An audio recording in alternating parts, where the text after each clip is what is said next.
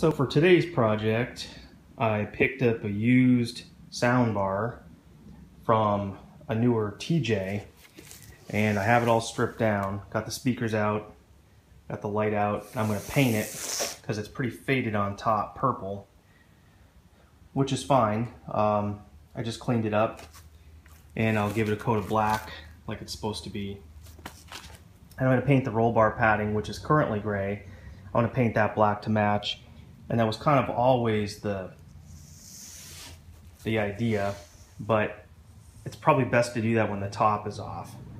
So this came with the speakers, and it came with the light, but it did not come with the lens. So I don't know what I'm going to do. See if I can just find a lens that goes for this, or if I'm going to have to figure something else out. Either way, I mean, it's used. I didn't pay a lot for it, so it'll definitely be you know, better than what I have right now. It came with some Pioneer speakers, which who knows how they sound, but speakers are cheap enough. So got this thing cleaned up. I'm going to give a coat of paint. Stay tuned. So here's just a before and after with half of it painted.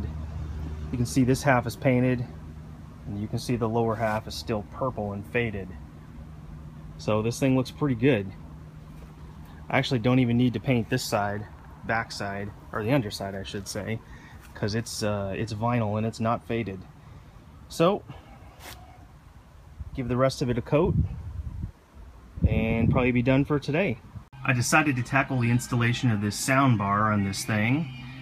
So because this is a pre-1992 with the family style roll bar and it's got the sport style roll bar, the sound bar has to go on the front of it, which is fine because it fits perfectly. So the speaker is in essence right above the driver and the passenger, which seems like it would be fine to me. Anyway, I got this thing installed. I had to undo the hardtop and lift it up and undo the bolts. So I got this thing set up there, and I need to go ahead and fish the wires down through here, and I'll show you when I get a little more set. And here's the finished product. Got it installed, got it hooked up, sounds great.